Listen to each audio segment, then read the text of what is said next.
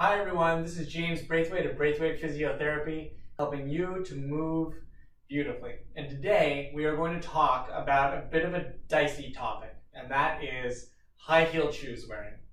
Now, I have learned in my career that no one wants to have me tell them what shoes they should and should not wear. There's no judgment at all around this. This is about appreciating why people wear high heels and also what the consequences of those actions are so that people can make an informed adult decision, right? And people wear high-heeled for a reason. I mean, they feel and look awesome, and that's why people wear them. It's like there's no reason why people say smoke cigarettes. People smoke cigarettes because there's a nicotine high associated with it. There's a payoff. And similarly, with wearing high heels, you don't need me, a physiotherapist, to tell you that wearing high heels isn't the healthiest thing that you can do for your feet, but there still is a payoff. And that payoff is that they look and feel awesome for some people.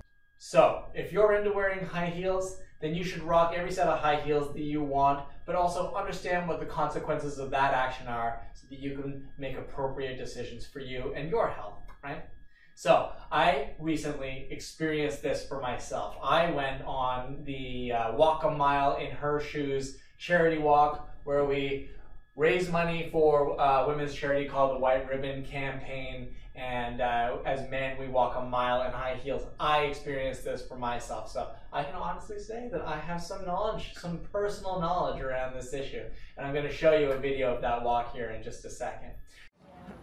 So because his calves are in the shortened position, the tissue musculature in the muscle and the tendon shorten up to create an issue whereby when he takes the heels off, those tissues are going to have to stretch out again, and it's going to hurt. And that's uncomfortable, and that kind of sucks. And if you wear heels enough, that tissue shortening can become long-term.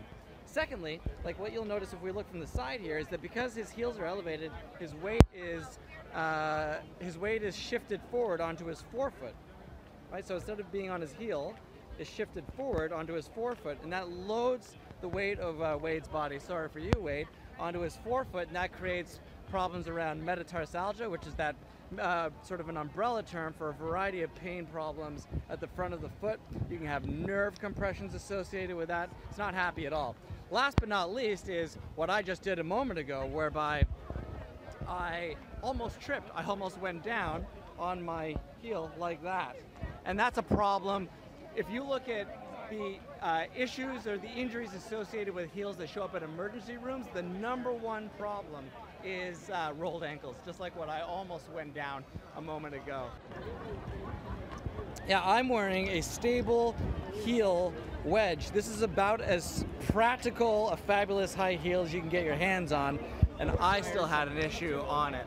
So yeah, stability is a problem around wearing high heels. Work those stability exercises. There's a variety of them, and well, it's all worth it it's the price of looking fabulous, and it's well worth every penny. So, think about that when you're wearing high heels and make common sense choices that are appropriate for your health and what makes you feel good as well. And those healthy choices could include wearing smaller heels, or it could mean wearing heels less often, or it could mean doing something like putting an insert into your heel. If you take a look at the article that I've attached to this video blog, and you can get a link to that in the description below the video, there's a little bit on some researchers who have done studies on orthotics that can help redistribute the load from your forefoot into the midfoot when you're wearing high heels, and that's something that you might want to explore too. So there's lots of options for how to wear heels in a more thoughtful, healthier, more considered manner. And this is a personal decision for you to make for yourself. I am just here